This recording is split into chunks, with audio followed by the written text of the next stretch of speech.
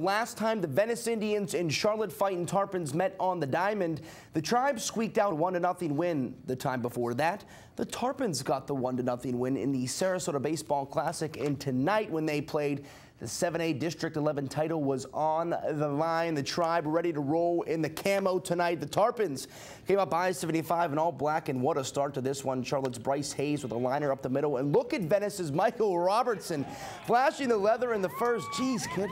At least take us to dinner first. Great play, and he got it done at the plate, too, with a single the other way to get the Indians going in the bottom half of the first, and they would load the bases.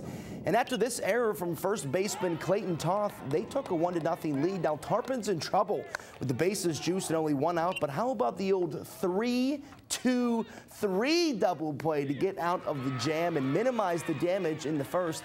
But then the Tribe would start to roll. Kevin Dubrul singles that brings home Nick Riccardi. Look at the hustle there from second base, number 3. Slides on in, perfect, 10 out of 10. Now Matt Couchette's going to get one through as well. And Venice is heating up early on, and starter Danny Rodriguez took a no-hitter into the 5th inning. And check out the filth he was throwing tonight. Unbelievable. The drop on that. Don't even have to ask why. Venice wins the district title 10-0 in 6 innings. Next up is the regional tournament.